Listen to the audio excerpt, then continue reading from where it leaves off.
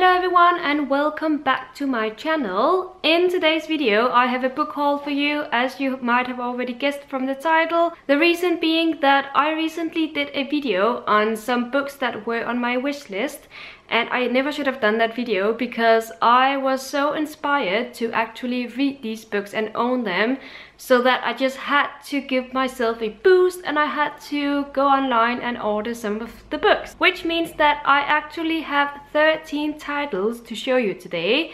And as I said in my April reading vlog, I've kind of given up on counting my unread books on my shelves and just reading those books because I need a boost, as I was saying, and this book haul is going to be my boost. I feel inspired to read now because I have some new books waiting for me, and you know this feeling, it feels amazing. As I said, I have 13 titles to talk about, and let me just start with the book I have already read, and that is The Crane's Dance by Meg Howry, which is a book about two sisters who are ballet dancers, professional ballet dancers in New York. However, one of the sisters has turned kind of insane and she has to go back home to their parents, and then the other sister is left behind in New York, continuing being a professional dancer, and of course she has some problems herself as well. It's a beautifully written story. This is not a wrap-up, but I did talk about it in my April reading vlog, and I did give it 5 out of 5 stars. That's how good it was. Let's continue with the two books I'm currently reading. The first one being this one.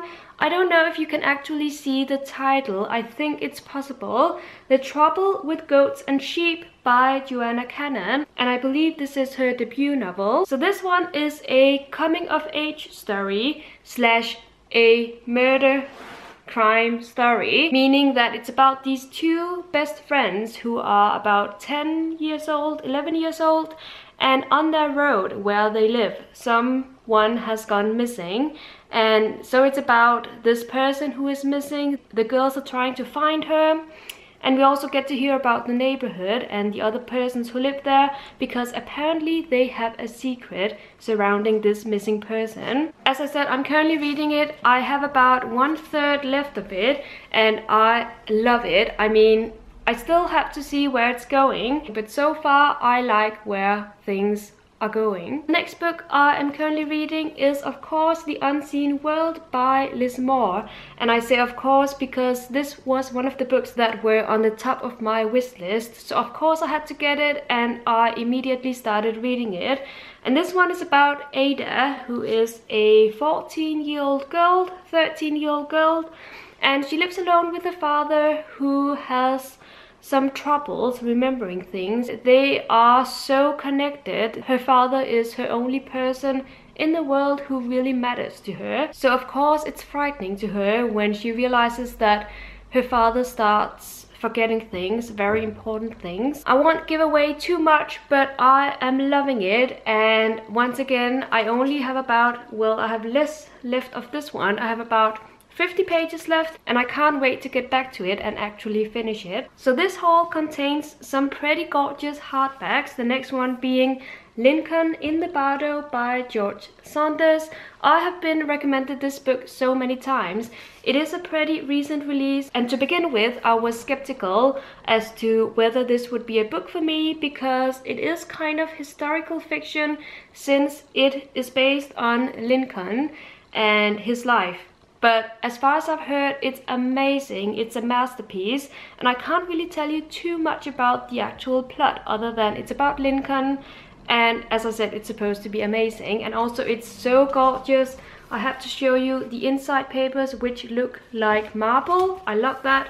And just in general, a really pretty book. That goes for the next hardback as well, which is The Lonely Hearts Hotel by Heather O'Neill. So this one is about two orphans, a boy and a girl. It's got some magic in it, but it's also a heartbreaking story as far as I've been told.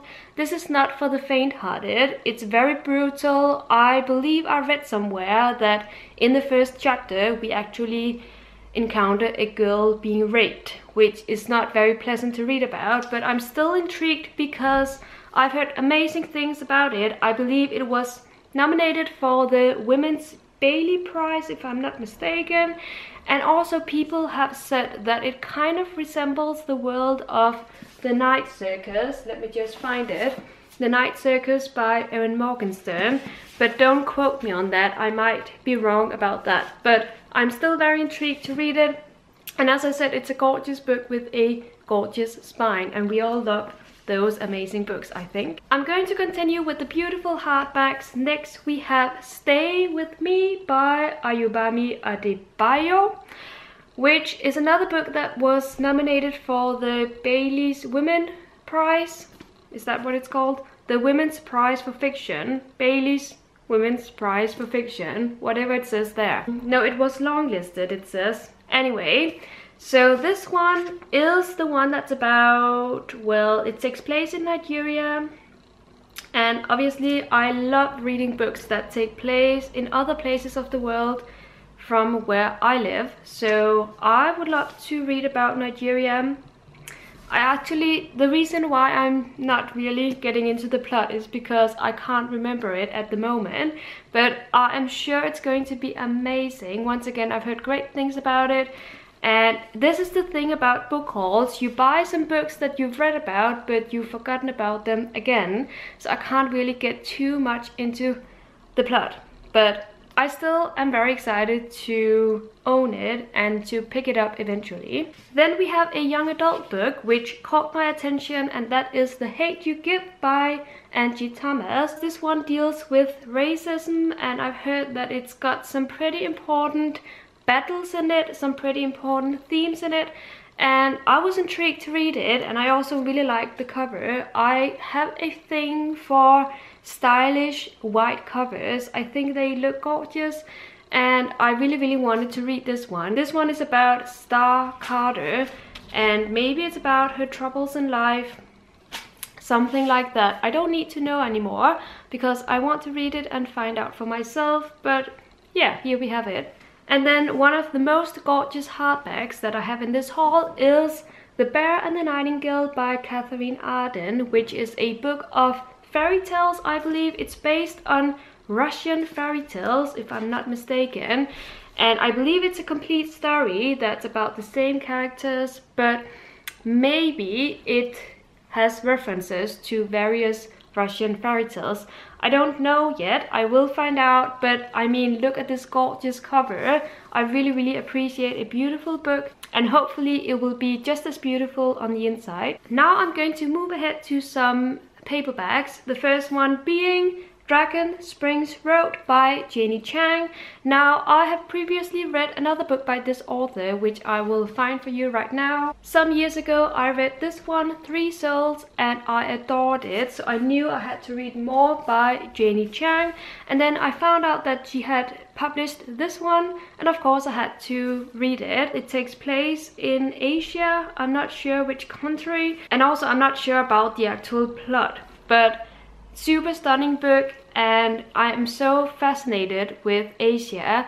I love reading about that part of the world, and the same goes for the one that took place in Nigeria. I just love reading books that take me to other parts of our globe, and this will be one of those books, I believe. I also have a book here that will take me to Brooklyn, and I mentioned in my wishlist video that I have a thing for books that take place in Brooklyn. I love reading about that spot on the earth. So here we have Another Brooklyn by Jacqueline Woodson.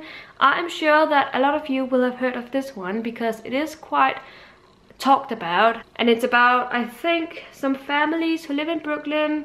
Maybe it's a coming of age story, or maybe it's not. I don't know, I will find out, but I am so excited to get to read about my favorite place, at least in the state of New York, again.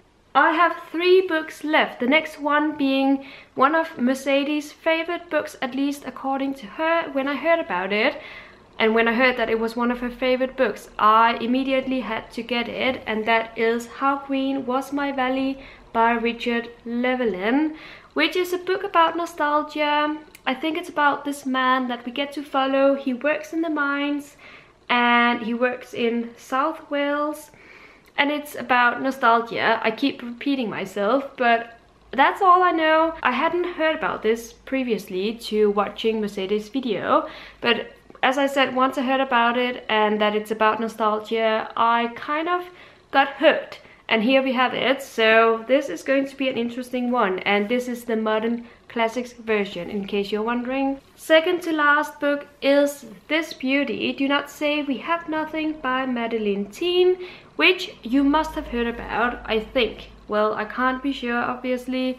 But it's been super hyped. A lot of people are reading it or have already read it. I believe it was, yes, it was shortlisted for the Man Booker Prize last year. This one is about, I think, a father who commits suicide for the case of something happening in China and some kind of revolution taking place over there. I hope I don't sound like it's not interesting to me, because it is so interesting. I'm just a little bit vague about the actual plot line, so once again, all I can tell you is that I have it here and I will find out eventually what it's actually about. I've heard amazing things about it, and also it comes in this gorgeous paperback edition with the inside flaps, which I appreciate, and it's just a really nice handy edition. And that brings me to the very last book in my haul, and that is Under the Udara Trees by Chinelo Okparanda. And this one takes place where? I have forgotten, but maybe it takes place in Africa. I think it does. Some country in Africa. Once again, it's a book I've heard phenomenal things about. It's a heartbreaking story, I believe, which I have now forgotten. This is getting embarrassing. But it's one of those books that keep appearing and reappearing whenever I see people talk about their favorites of last year or this year. I read the synopsis and I knew I had to read it myself. So I got it and I am pumped to read it. And yeah, that's all I had to say. And that is it for my book haul. I hope you enjoyed it. I am so excited to dive into all of these titles in the upcoming months, and I look forward to actually being able to tell you what the books are about. Thank you so much for watching, and until my next video, happy reading!